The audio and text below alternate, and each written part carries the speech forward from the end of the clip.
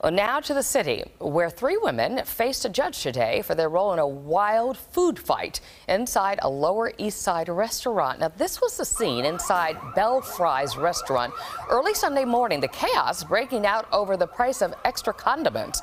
Jessica Formoso spoke with some of the parties involved and has the very latest. A wild scene inside Bel Fries on Ludlow Street early Sunday morning over the cost of dipping sauce. The situation quickly got out of control that the store alarm went off. Authorities say these three women seen in this video, Perla Ozaria, Chatara Plasencia, and Tatiana Johnson, walked into the fast food joint at around 4 a.m. They placed their order, and according to the employees who were working at the time, the women wanted more sauce. The employees told them they would be charged $1.75, and that's when they say the women lost it. The video shows the women wrecking the place, jumping over the counter, tossing appliances, bottles of sauce, throwing everything and anything within reach at the workers.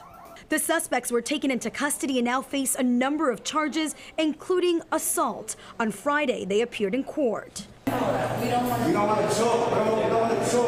The attorney for 23-year-old Tatiana Johnson says there is more to the story. What the public has seen is a very, very limited piece of the information that's out there, and I believe once we get the full videotape and the full story of what happened that evening, it's going to be a much different version, and Ms. Johnson will be vindicated at the end of this case.